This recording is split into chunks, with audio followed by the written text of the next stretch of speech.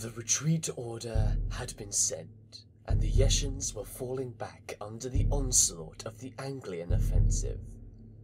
All but the merry thralls, who pressed on in vengeance to face Anglia's Crimson Rhino Riders one final time. Neither side knew the truth.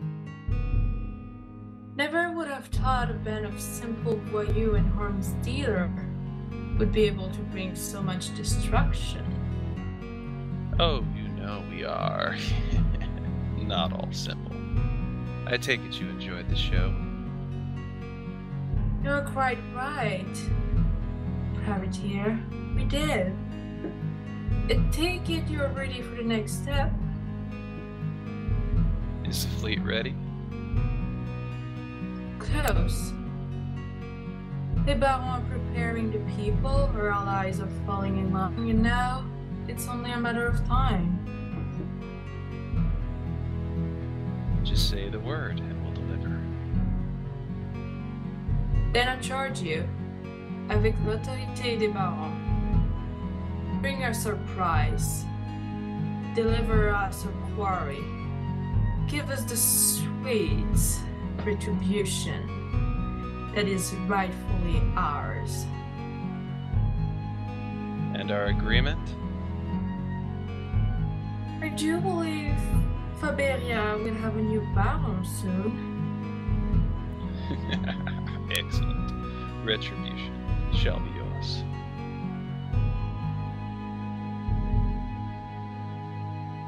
The battle was over. The Crimson Rhino Riders had won. All of Anglia cheered for joy as a call proclaiming the victory rang out across the frigid nation. The unstoppable tiger had retreated with its body beaten and its face bloody. Such blood and death came at the price of a fistful of dollars, which now lined the pockets of those who drove it to such a fate, those who then remained in the shadows.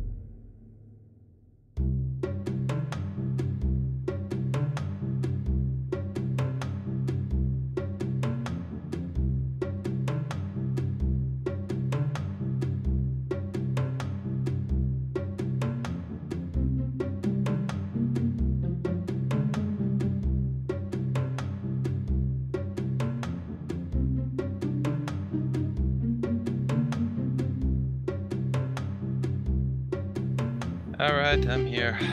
I was just in the middle of finding out where a Baroness hides her dagger. Her husband's backside, sir? Very clever. I'll remember that one. So I trust this is important for you to call me all the way out here. Yes, indeed it is. Well, out with it then.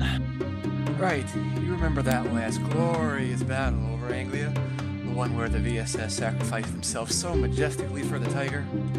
Ah, the epitome of Yeshan heroism as they died to protect their comrades. We made a lot of money off that battle. What of it? Well, I regret to inform you that there was a survivor. Yes, there was a few here and there. What of it? Normally I wouldn't care, but that survivor happened to be one of ours. Oh? Yes, you know how these things go. This man talks to Anglia to save his own hide, and Anglia winds back to Yesha. Is that all? Well, sir, they are preparing to forge an alliance to bring vengeance upon us. It's quite obvious to them our role in all of this, and this traitor has thrown a pretty large spanner into our plans. And what makes you think they're a traitor? So, this was a ploy? All in good time. Now return to your station and wait for the fun to start. What have you got up your sleeve? To reap what I have sown and to take our rightful place in this world. The truth has been revealed. Grief has turned to anger, anger turned to hate, and hate has brought about a turn of events which is unthinkable. With the wounds still mending, Yesha and Anglia have forged an alliance. The Northern Pact has been established. Though wounded, their unity in vengeance is unshakable. They will crush those who have manipulated them from the shadows and get revenge for their fallen. Such desire has now brought the fledgling alliance to the Baronies. I don't like it. It's too quiet. Yeshans are such cowards. It's not cowardice. It's logic. The Fjordlanders didn't even question our crossing their border. There wasn't even a single ship of the King's fleet. No, the Barons are too lazy and busy fighting each other than managing their own realms. That's how we slipped through and strike this fast child. Still, something doesn't feel right. These criminals should have seen us coming. The beauty of a dawn raids. Scum are probably still in bed. Think they'd fancy a wake-up call. You Angleans, so needlessly brutal. The base is clean. They're gone. That can't be right. They still have ships docked. Incoming warships! Whose colors?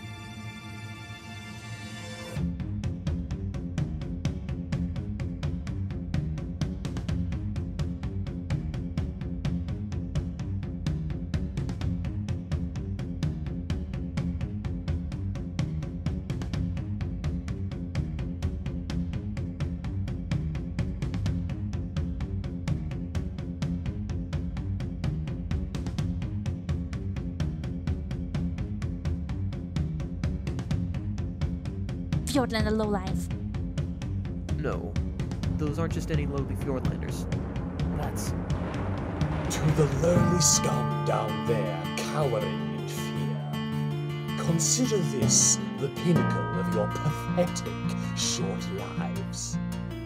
Bask in the glory of true greatness before you die. Hello there, little quarry. You thought we had forgotten you. Maybe some did, but I know my father didn't. He thought of you both every day, all these years as he sat on his throne, ruling these lands. He thought that we'd wallow our lives in Fjordlands, while you, Yesha, sat in your ever-expanding cradle of power, drunk on the suffering of others. And you, Anglia, you were bastillions of ice and metal, fondling your trinkets, all the while ravaging our lands to fuel your lust. You fools, so full of yourself, you couldn't even see how easy it was to turn your guns against each other.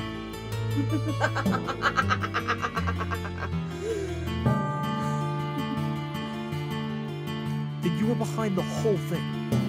Scumbags. Behind it?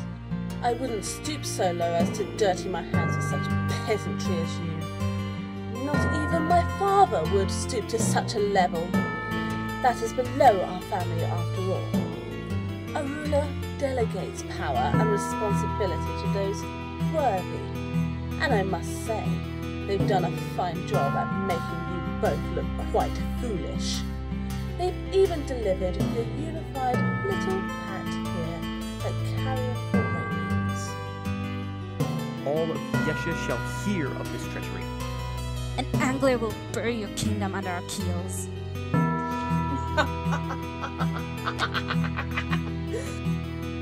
Idle threats from weaklings like you do not scare us. There's little you can do to stop our retribution.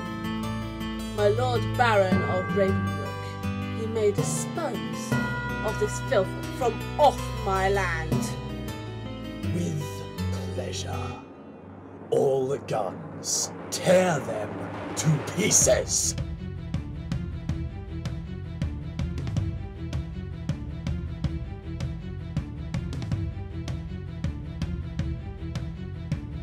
Fjordlanders, I'll fabricate them and feed them to our slaves.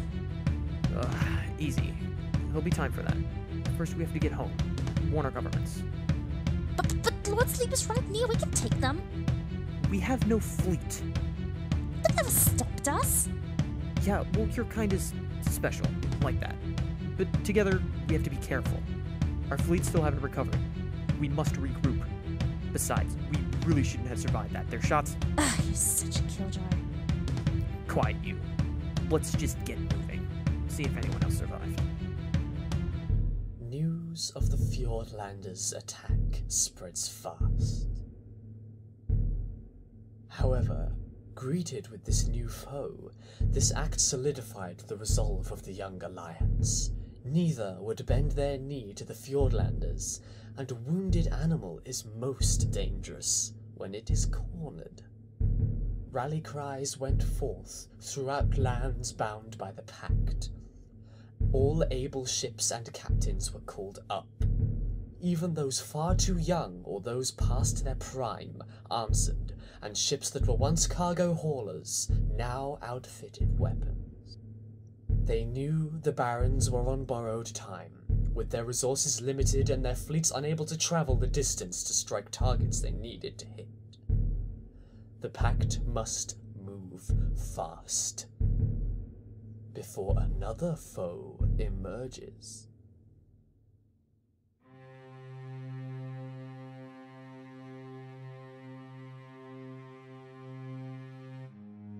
Surprised we're joining them, but it does feel nice to finally take the fight to those Angleans.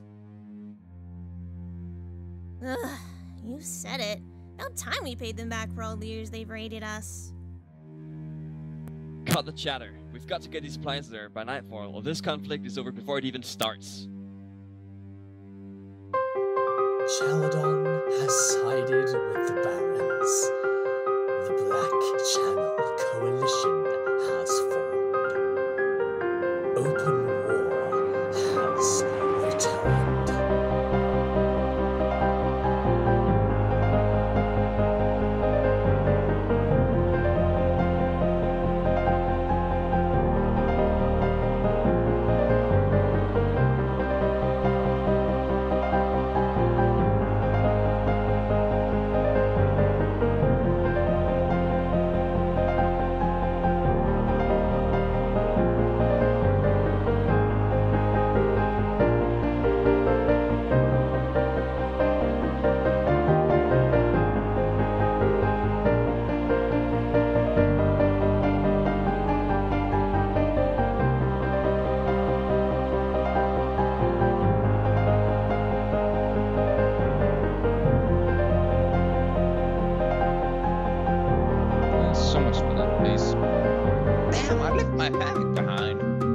Okay, calm down, guys. Boss has never led us wrong, has he? True, we aren't making spatulas right now. Oh, that can be arranged if you'd like. But I think we should look forward to our new base. New base? Is the king giving us more land? Something like that. We've been offered an area in rich forest, nice and secluded. A perfect location for a new clubhouse for our perfectly legitimate airship club. However, it's more accurate to say we're getting our own kingdom. Seriously? You're getting our own kingdom? Maybe, if we play this right. This war could get quite bloody. Who knows how many barons will need to be replaced by the end of it. We have a new privateer contract based on our last performance. Wouldn't you agree that Baron has a much nicer ring to it than Mercenary? Baron, I can get used to that. I shall claim Athens Cup. Not so fast. We still have much work to do and another war to steer in our favour.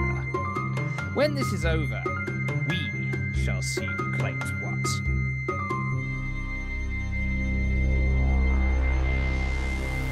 Till then, let's make another killing, shall we? Yay!